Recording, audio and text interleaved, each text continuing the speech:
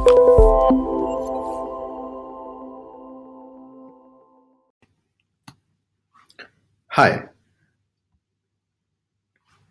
I'm going to cover the part B of the unit 3, which talks about software development lifecycle.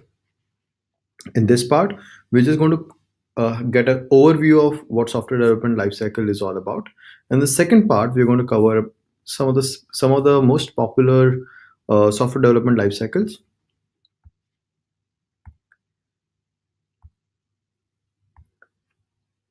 So before we jump into software development lifecycle and the different approaches to it, let's get a sense of how complex is the software. And I'll explain why this is important. Well, this is complex, right? This definitely is complex, right? This is the metro or the subway route of Tokyo, Japan.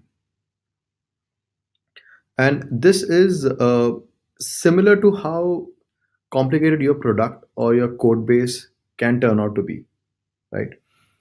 Over over the months and years of evolution, the code base, the original code base, which was very simple, which served just one function and had just a couple of features, would be very small. But as it grows, you will keep on adding more and more modules, more and more features, which will eventually result into something way more complicated, right? So how is the system or software's complexity measured? It is measured in terms of lines of code, number of classes, number of modules, module interconnections, etc., etc., etc. Time to understand, and so many more. Right? There are a lot of ways to look at this, and that is why it is important to first grasp the notion of how complex your software is, which will help you understand how fast you can actually go, right? How fast can you develop anything new? As you proceed further, it will get more and more difficult to add new features because it will add some more complexity, which can result into certain other features getting affected, right? So now let me just introduce you a couple of very interesting approaches. So for example, ad hoc development, right? Which is great. I mean, if you're a coder, you can just simply start. Why do you have to prepare for anything? You can simply jump in and start coding, right? So you do not follow any formal guidelines or a process, and you just simply jump in. What is the advantage? It's very easy to learn and use. And the disadvantage, you will end up ignoring some important tasks because you might directly jump in and you do not test it thoroughly. You're not completely clear when to start or stop during each task. It scales poorly to multiple people because this was just one person. There's a good chance that you have not documented very well, or if you are stuck and you want to speed up the process and you want to add more people, it's very difficult to actually add somebody else and explain him the entire code and so on, right? There's a good chance that the code may not match users need also because you have not formally documented any kind of requirements, right?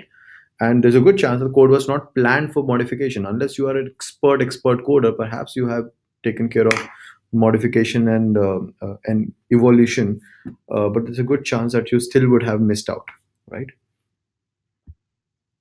So if you look at it as any software engineering project, I mean, end of the day, any product development that you're talking about will ultimately can be broken down into smaller projects. The software engineering projects usually live with a fixed financial budget, right?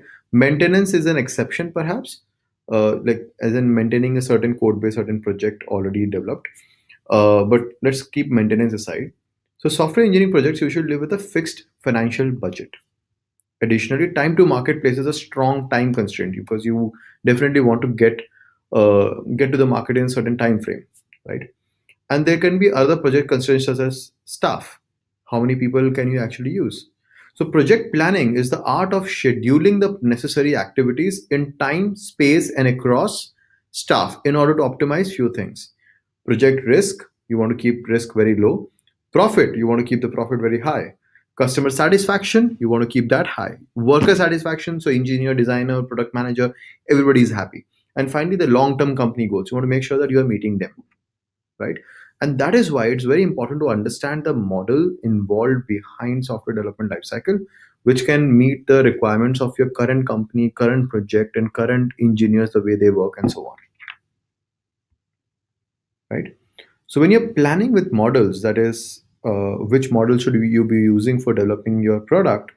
Broadly, all of them can be broken down into three models. Okay, there's value-driven model, there's plan-driven, and there's formal methods. Okay, uh, these are very, I would say, commonsensical once you read them, once you have understood it. But if you have not seen it, or if you don't think it from this lens, there's a good chance you might miss it and you might not realize what works when. So value driven methods typically are great for low criticality, or the project that you're working on is not a very high critical, very um, highly critical project. It typically works very well with senior developers, because they can self organize, they can work by themselves, right? So you don't have to give them a lot of plan to work with. And typically requirements change very often in the value driven methods, correct? So I guess you might be aware of agile methodology. So the agile methodology works beautifully well when there are senior developers and the requirements change often, because then they can use their experience in actually building the right stuff. But when there are junior developers, it's actually much better to have a much better plan in process in place, right? Um but anyway, value driven methods also work very well with small number of developers, and that's why a lot of companies divide the engineers into smaller pods, and they will work on smaller products within the large uh, interface, right? Plan driven methods, in contrast, they work great with when there's a high criticality. You know, it's like, for example, banking app, or let's say anywhere where the requirement or a mistake can lead to major loss. Plan driven methods are okay with junior developers. I mean, ideally, you would always want a senior developer, but plan driven methods, because it's planned and everything, then and you want to follow a certain structure, and you will typically have a senior developer to overlook everything. It works fine with junior developers as well. And requirements do not change very often, so it will change once in a month, once in maybe a couple of months. And it works fine with large number of developers as well.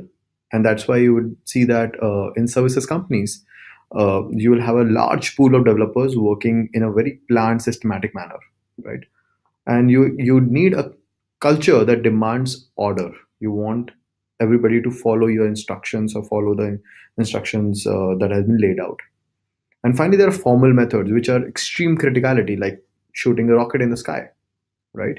Or self-driving car automation, right? These are extreme criticality, and you want really senior developers um, who follow this, correct? Uh, the requirements are very limited and limited features. There's a link attached. I think you should check that out. And the requirements that can be modeled. That's another very important thing, right? And the expectation is of extreme quality. So these are the different category of models that exist. Which model exists in what? I think that will be revealed very soon. So a project plan, when you're planning with models and you're creating a project plan contains much information, but must at least describe the resources needed, that is the people, money, equipment, etc. Dependency and timing of work. So what is the flow graph and so on? What is the rate of delivery? What do you want? Do you want reports and code base every week or every 2 months, or how do you want it to work? Right? Otherwise, it will be impossible to measure the rate of progress. In addition to project members, the following may need access to parts of the project plan, or the work that you're working on. It could be the management, it could be the customers, it could be suppliers, it could be investors, it could be even banks, for example, right? Uh, so it is now compared to a, let's say, a project of setting up a factory versus building a software. A factory can be seen, you can see the progress made in a software, in a factory setup, right? A foundation has been laid, some more work has happened. But in the software, it is very difficult to monitor, because the software project cannot be seen, unless and until most of the software has been built, it's very difficult to exactly see what has happened. You can see some code lines and things that have been worked, that have been written, but that doesn't lead to a working software till a lot of software has been written. As compared to that, factories, you can easily see what progress has been seen, because you can easily see it. And that is why software engineering projects, that is the kind of project that you'll be working on, must produce additional deliverables which are visible, such as design documents or prototypes, reports, project status meetings, or client surveys. You have to produce all of these additional content or artifacts which can signify, which can help your stakeholders like the management, the customers, suppliers, etc., to know where the progress is, right? So, what is a software life cycle? Well, it's a series of steps. In a very simple term, it's a series of steps or phases through which software is produced, from conception to end of life. And it can take months or years to complete, depending on what you're working on. Right? It's essentially a standardized format for planning, organizing, and running a new development project. Okay. Now, your entire product will ultimately be broken down into weeks of work, correct? Weeks and few months of work. And a project essentially is one of those well defined sprints or release cycles which you're following. Okay. So it provides a fixed generic framework that can be tailored to a specific project. Project specific parameters will include size, that is a number of, that is, for example, person years, budget, the duration. Hundreds of different kinds of models are known and used. Okay, many are minor variations or just a small number of basic models. I'll get to that in the part 2, right? Now, when you're going through the multiple stages and steps and phases of software development, the goal of each phase marks out a clear set of steps to perform. It produces a tangible item, so you know exactly what is getting produced. It allows for review of work. You want somebody to test it out. That's why there is a whole profession called QAs, quality analysts. So and it specifies the goals, specify the actions to perform in the next phase. So this is what we have produced. This is about how you can test it out, and this is what needs to be done in the next phase. That is the entire goal. And life cycle stages, the one which I just spoke about, virtually all life cycles, which I will cover up, share these steps for sure. There's a requirements phase where you are gathering requirements. Then there's a design phase where you design the solution. Then there's an implementation phase where you implement the solution. Finally, you test the solution, and finally, you end up maintaining the solution. The crux of the problem is, how do you combine them and in what order? How do you combine these 5 different steps and in what order? That is essentially the crux of various software development lifecycle methods that exist. Right? Some of the most popular lifecycle methods are code and fix, where you code something, you test it test it out in the market, or you just simply test it, you debug it and repeat it. So it's very ad hoc, right? Which is great if there's one single developer and you just want to crack out something urgently. It works fine. Then there's waterfall, where it's a standard phases. You go in one sequential order. Then there's a spiral, where you simply assess risks at each step. You do something, you assess. So you identify the problem, you identify the biggest risk involved, you solve for that. Then you go to the next step. Then you go to the next step, and you keep on doing the riskiest things again and again, and you end up having a spiral. Then you have evolutionary prototyping, where you build something very small. You build something pertaining to a very small requirement spec. You code it and then evolve to the next step. Right? This sounds very similar to agile, but slightly different. And then stage delivery, where you have initial requirements specs for several releases, then design and code each in sequence. So you have a large project in mind or large product in mind, and you have divided it into multiple phases, and you have a very clear stage delivery. So stage delivery used to happen very frequently for desktop apps. It happens even now, where the entire, or for example, large critical application like Android, the Android OS itself. There's a very clear stage delivery that happens. That this is what we're going to produce. We will produce in 3 months, in 6 months, in 9 months, and so on. Right?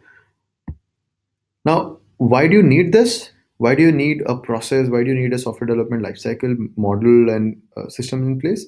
Very simply because if you do not have a process, in the beginning of the project, the percentage of effort might be very small, right? And I mean, the process driven thing would be very small in the beginning, as you can see here. And as you can see here, in the beginning, the process driven work would be very small, and you're doing a lot of thrashing. You're doing heavy duty thrashing. As you go along, the process is setting up, and the process is being put up. But there's a lot of thrashing involved because you just simply have to end the project, and usually end of the project it becomes very, very difficult to manage, right? And as you can see, the productive work is only decreasing from here.